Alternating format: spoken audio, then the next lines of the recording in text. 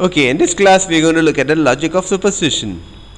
And people usually think that superstitions are illogical. But they forget that every superstition actually originated with some logical reasoning long ago, and the reasoning is forgotten and the ritual remains. So what is this? This is a lemon with chilies is hanging, and it's supposed to ward off evil. So one thing to remember is that like a couple of 100 years back there was no chemicals, and this was a really strong chili. The smell of chili probably got rid of insects, and lemon had a good smell. So, and the next one is, why must one not walk under a ladder? It's obvious, it's just to prevent accidents. Imagine this guy dropping something and you'll get hurt. Let's look at the next one. Why is Friday the 13th considered bad luck? In this case, you had to look back historically. There are like 13 people in some lunch, and that's where the number comes up, and beyond that you have to look it up. I don't know the answer. Why do breaking a mirror bring 7 years of bad luck? Okay, this is slightly harder, but again you have to look back in time. Mirrors are very common now, but 100 years back mirrors were really expensive and only kings could afford mirrors. Glass was expensive and it had to be coated with silver or mercury, and if you broke one it really was so expensive that you probably didn't buy one for 7 years. And why are black cats trouble? Maybe they'll get chased around or something, we don't know. You need to find out. If you have a black cat you'll probably know. And why do people say God bless you when you sneeze? Okay, that seems strange, but remember that medicines are only 100 years old or 50 years old, antibiotics. And a couple of 100 years back, if you got sick and you went to hospital, there's a 90% chance that you will not come back. And there was a plague going around Europe which killed 75% of the European population from the plague. And the first sign of plague was sneezing.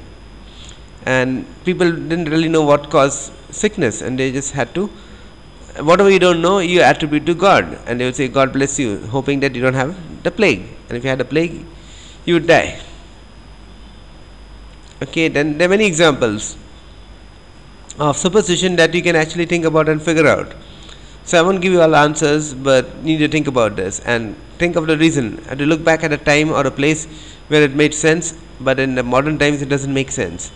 Do not go out during solar eclipse. This is a hard one. People nowadays go out, but if you look at it you can get blinded because of the ultraviolet lights which are invisible and they get into your eyes, but you can't see the sunlight. So you actually look at the sun. Don't cut your nails at night. So remember, nail cutters were only recent invention, and most people use blades and stuff to cut their nails, and at night there are no electric lights, so possibly cut your finger or something. And do not open an umbrella inside the house. This is a no-brainer. In this case, if you open an umbrella, they have like long spokes and you probably hurt somebody.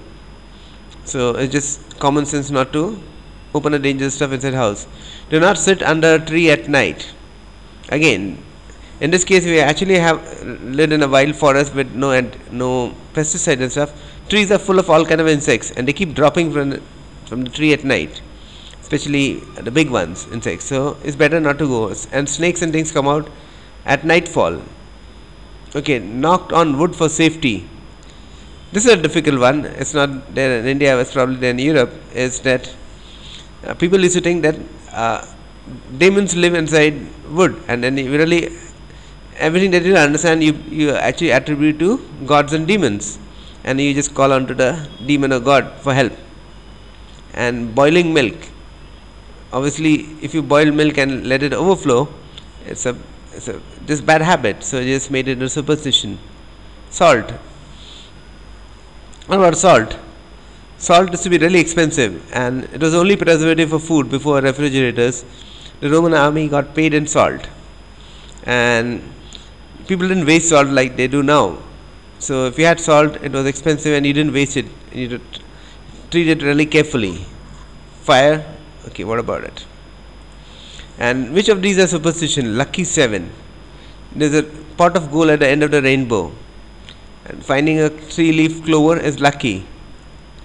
and a black cat walking with open umbrella under a ladder.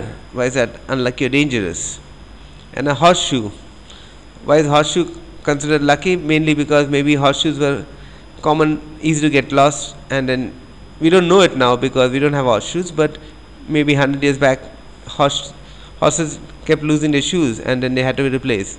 And what about rabbit's foot? Again, I don't know, and only if you lived in olden times you would know. Spilling salt is considered bad luck because it was expensive. And a wolf howling at the moon. Why is it bad luck? You don't know. Maybe there's a reason.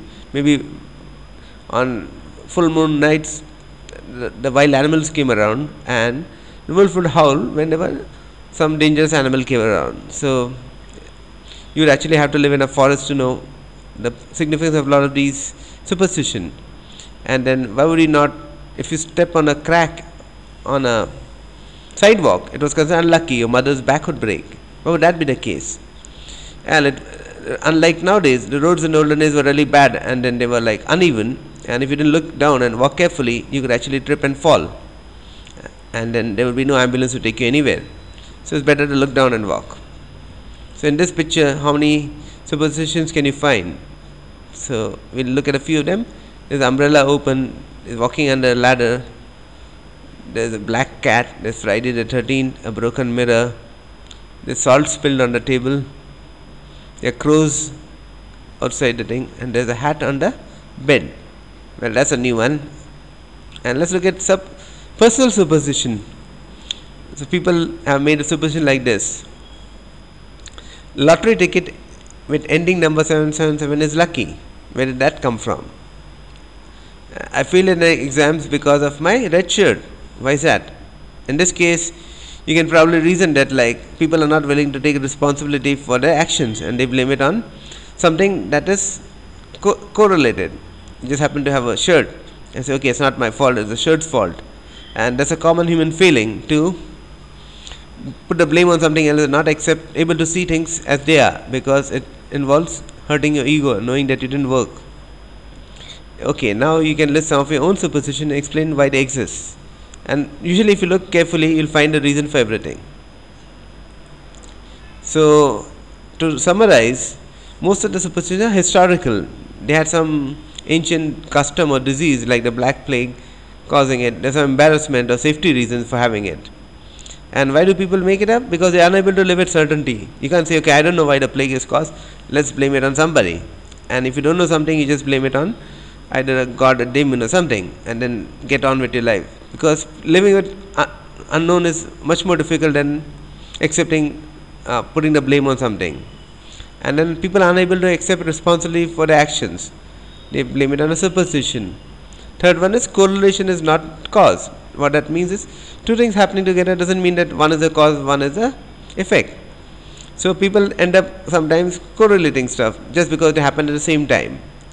And then the other reason is bad logic. People are bad at reasoning and missing information. They don't know something, they'll add up the information. Or rumors. When information travels, they get mixed up and it becomes rumors, and then it stays around for a long time, especially when there are no newspapers or internet. Not that internet has made information any clearer, people are still used to having rumors and bad logic around. Okay, that's about for superstition.